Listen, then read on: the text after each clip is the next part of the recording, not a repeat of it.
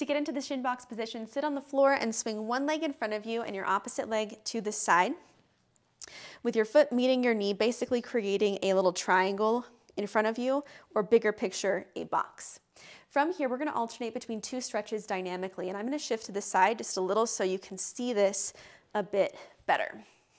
For the first stretch, hinge at your hips and walk your hands forward as you fold over your front leg.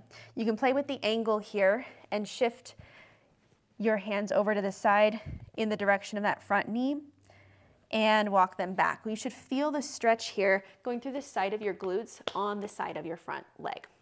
And then walk your hands back to where we started. And from here, keep walking your hands back. Now we're gonna shift our focus to this back leg and lean backward away from our back knee.